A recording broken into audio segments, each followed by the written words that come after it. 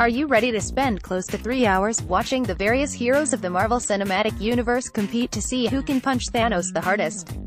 The runtime of Avengers: Infinity War has been revealed by no less an official source than Fandango, and here it is, 2 hours and 36 minutes, or 156 minutes.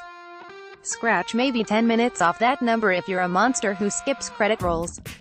See also, 5 reasons why Black Panther scored big with fans and critics. Infinity War takes the crown as Marvel's longest movie to date, unseating the previous winner, Captain America: Civil War. It makes sense. Infinity War is poised to bring together all the various plot threads set up over the course of 18 previous MCU films, dating all the way back to 2008's Iron Man. There's a lot of work to do in getting all of these characters together and united against their common foe, Thanos. We also have a sense, thanks once again to Fandango, of who the most important players in this story are. Co-director Joe Russo didn't provide any numbers, but he did single out 2 characters in particular, out of at least 40, whom fans should prepare to see a lot of in the coming movie.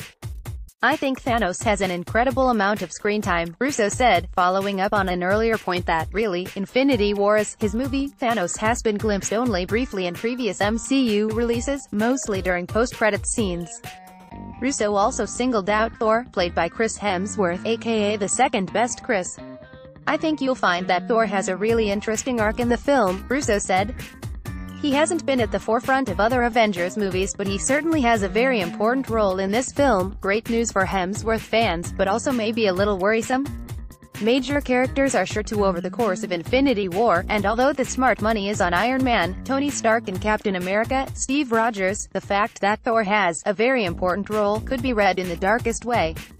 We'll see soon enough. Avengers: Infinity War hits theaters on April 20.